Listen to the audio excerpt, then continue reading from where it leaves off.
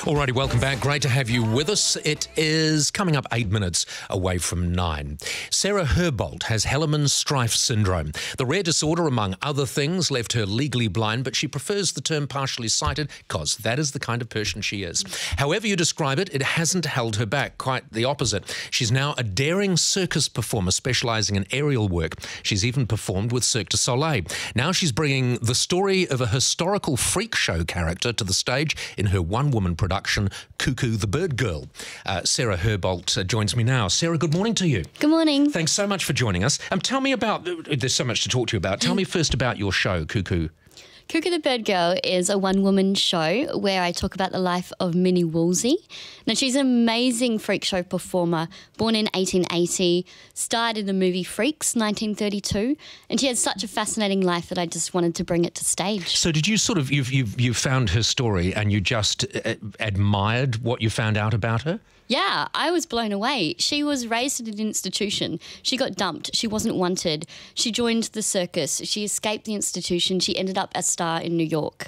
That's amazing for that time. Yeah, that is amazing. And the thing is, of course, as a result of the condition, the very rare condition that you suffer, there are some similarities between the two of you, aren't there? I'm the only person in this world that can tell this story. It's that similar. Like, our appearance is that similar. When did you first, can you remember when you first realised you were different from other children? I was kind of treated the same because I'm human like anyone else, but there were definitely moments where I was like, yeah, I look a bit different, especially as a teenager, a real identity phase of like, who am I? Why do I look different? So I guess I wanted to channel those ideas of identity into the show as well and kind of go, actually, it's actually super cool to be different. Yeah. But how do you get to that realisation yourself? Because as you would know, many people who are different, particularly people who are different because they have had an accident or because they have a disease or something, then they take that on board as sort of something that will hold them back for the rest of their lives. Yeah, and look, to be honest, to be different is a vulnerability. It is something that's seen as weak. It's something that's seen as, you know, not the best as something else. So I kind of think, well, we have to acknowledge that. Yep, we do have some weaknesses and some difference, but actually we can flip that around and turn that into strengths. And actually I just decided I want to do things in this lifetime, so I'm just going to go do them. But it did take a little while to actually get to that point, and I just had to chip away at it and see what my support networks were and just learn some skills and do my art. So you've done what advertising agencies suggest people do, which is accentuate the positive to eliminate the negative, haven't you? Yeah, I think that people who are a bit different or unique, you know, have a lot of strengths and a lot of things to give to this world. I think that, you know, for me, people might think that I'm not so observant because I have partial sight, like I won't see things in this world. But actually, I think blind and partially sighted people are actually the most observant in this world. Because you're forced to be, because other senses take over, don't they? Absolutely, yeah. And we stop and we need to work out what this visual world is. So we take time to do that. Some of your performance is very, very physical. I mean, you work on the what do you call it? The ribbons, not ribbons. Yeah, the silks. Sort of the silks. Yeah. So you have, now I would have thought that being technically blind would make that quite tricky.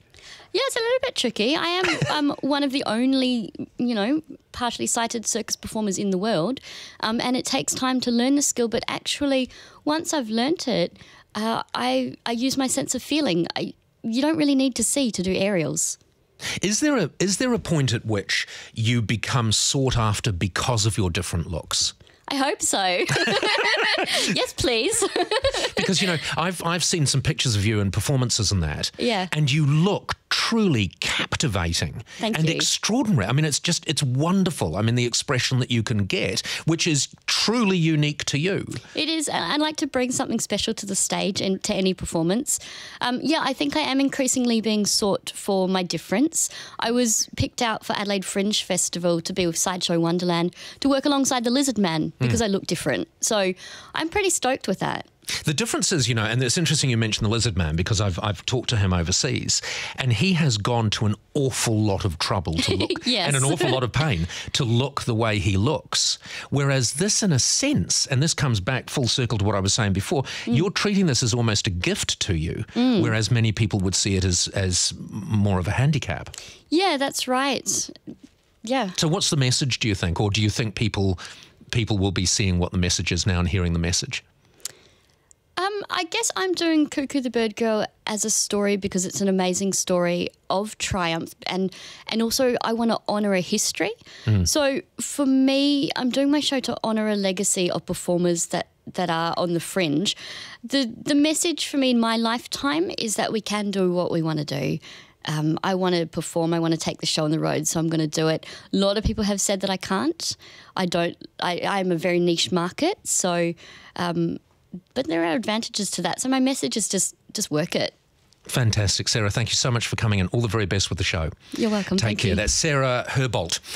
Now, if you want to see Sarah in action, and why wouldn't you, she is performing at the Interact Disability Arts Festival from the 21st to the 23rd of October at the Corbin Estate Arts Centre in Auckland. Otherwise, her show KooKoo the Birdgirl opens on November the 11th. All of the details are on our website, paulhenry.co.nz. Charlotte.